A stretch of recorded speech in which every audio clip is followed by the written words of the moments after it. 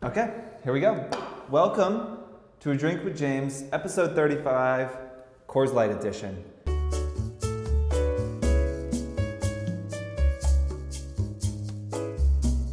Look, today's a tough day, okay? Our new orange overlord was sworn in as president, and he won the election saying that he was a man of the people. And you guys may not know this, but I too am a man of the people. I sometimes I don't wear suits, I wear sweaters like a normal person. I can drink beer. And I think, if being a populist worked for Donald Trump, maybe it will also work for me. And we're gonna make social media great again. I'm even wearing this, I'm the fucking same color as his hat. So we'll see if it works. But listen, on a more serious note, if you made it through the full hour of the last Drink with James from last week, please send me an email.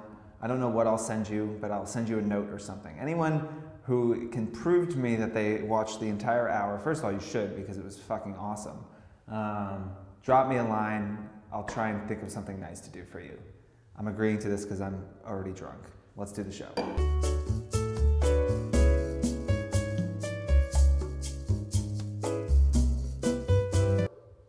You gotta, let's say you have 100K on Instagram and 15K on YouTube. First of all, 15K on YouTube is fantastic. That's not, that's nothing to shake a stick at or something. I don't know, some folkism that I don't know.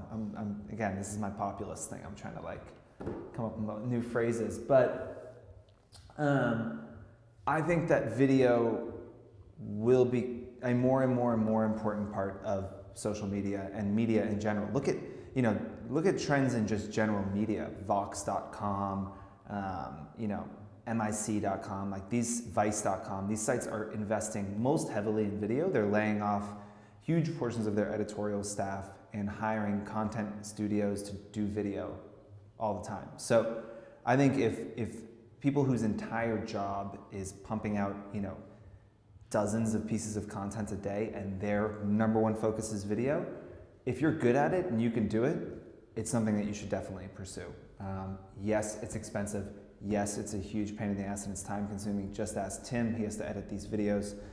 But in the long run, I think it is super important, and because it's difficult, less people do it, which means that you will be more likely to stand out. It's like when I travel, right? I like to go somewhere that's really hard to go to, right? I booked a trip for my mom's birthday down to San Miguel de Allende, and it is a huge pain in the ass to get to, right? It's, I got a 7 a.m. flight that lands at 3 p.m., and then I got a 2-hour cab ride to this little town. It takes the entire day to get there, but when I get there, it means that there's no assholes there. Because it's so hard to get to, there's no family who's never traveled and they just flew down to Cancun for the weekend because they heard it was fun. It's just less crowded. Same goes for YouTube. It's really hard to do, and it's really hard to do well. So if you can do it well, it's just less crowded. There's less people who are doing it, so you're more likely to succeed. Yeah, I do think there's an in-between. First of all, let's focus on this. That's awesome. Tim's upset with me today. It's like 6:30, 7 o'clock on a Friday night. There is an explanation. Yeah, here's the thing, it can be really expensive, but some of the best YouTubers I know have a tripod and a little Canon G7X that they flip the screen up on, and they click, record, and they shoot the video of themselves, and then they edit it themselves, and it takes them about a day. A day is a decent amount of time to edit a video, but they're not spending money. So I think if it is you talking to camera, then it actually you don't need a videographer to film you talking to camera. So there are ways to do it cheaper. If you're shooting travel, I think that Jessica Stein from Tula Vintage, if you go back, I'll have Tim try and find some of her videos. She used to shoot little videos when she traveled. I'm not sure that she still does, but they were great little vignettes. They were just these short little moments, and then she would splice it together and throw some music on it. She never had a videographer. They looked great. I think that there are ways to do it inexpensive, but you do probably have to learn how to edit, which is, I think, fairly time consuming, but not rocket science, right, Tim?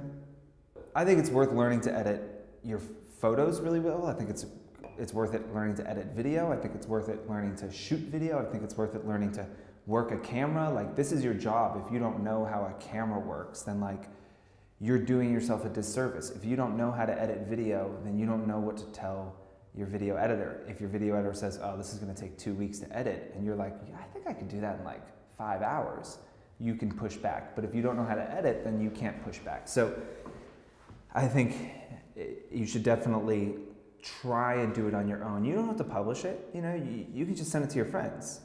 You just play. Just say, okay, I'm going to take a weekend or a day. I'm going to film my day, and I'm going to go into iMovie. iMovie makes it incredibly easy, and I'm going to splice a little video together, and I'm going to put some music on it and send it to your mom and see if she likes it. Just start there and see how it goes. You might find that it is less difficult than you thought, though it is fairly time consuming.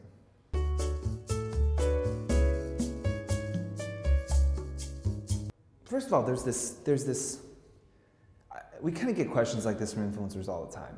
With everyone buying fake followers, everyone's buying fake followers. Who is buying fake followers? Because everybody who's telling me everyone's buying fake followers, they're also an influencer. They're not, so like, all the people who are accusing everyone else, they're not buying it.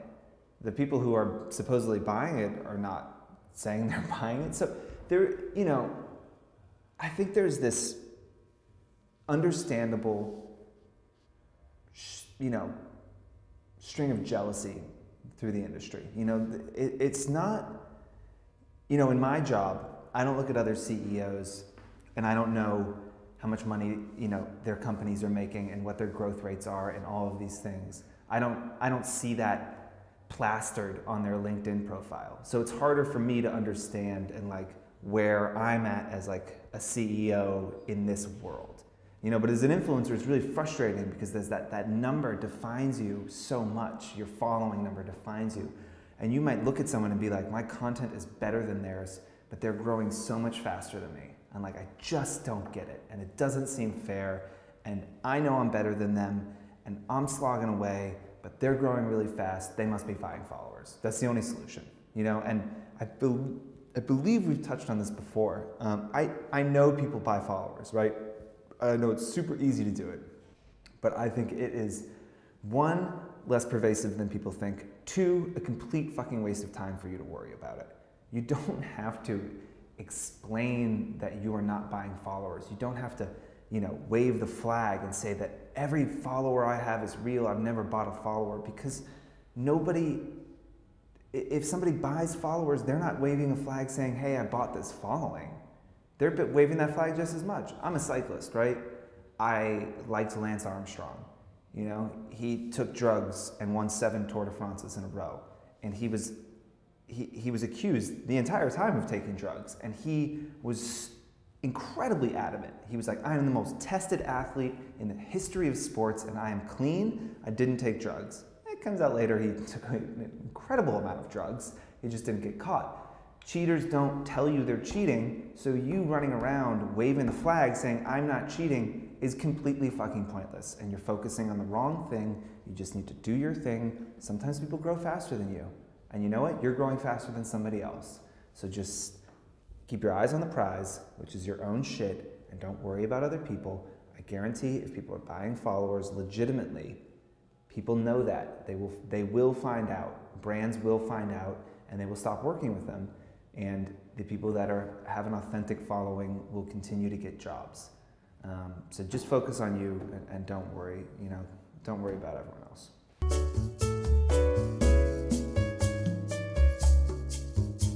Tulum. I hate Tulum. Why does everyone go to Tulum? You know, we touched on this last week with Mr. Bridges and talking about going to unique places.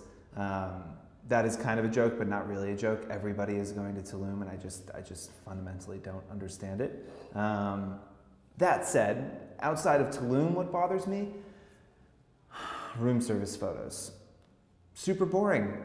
Like, I think what bothers me about traveling is there's this formula that people follow. It's like room service photo, and then it's like an exercise photo, and then it's a bathing suit, like, you know, pool, beach photo, and then it's a drink photo, and then it's like a fun photo out that night. And it's like the same thing every day with every single influencer. And you're going to the same places and you're taking the same photos. It's super boring, you know? I think when you travel, you have this amazing opportunity to show your following a place that they've never seen, right? A place that potentially they want to go or they've dreamed of going.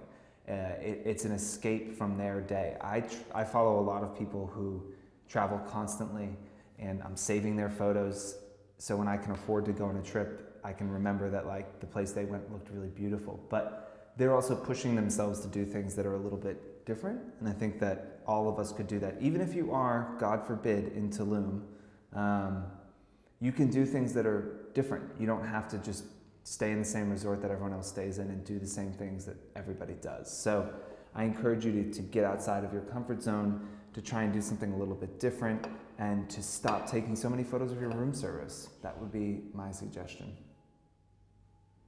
So look, Coors Light with James, episode 1 is done. That was fantastic. I don't know if we'll do it again. I'm more of a whiskey man, but sometimes, you know, the silver bullet, it hits the, is this a silver bullet or is this Tap the Rockies? Same thing, okay. So I'm glad we were able to tap the Rockies together, and keep sending the questions in. You know, ever since the new year, like Tim and I were just making the questions up for a while. Tim's gonna be angry I said that, but the last like 4 or 5 episodes, it's been like all user questions, like really solid questions. So keep sending those in. You can email me, you can tweet, you can put it on Facebook, you can put it on Instagram, you can buy a billboard in New York, I don't care. Get the questions to us, we'll answer them. I'll switch back to whiskey, and I'll be in a suit next week, promise. Cheers.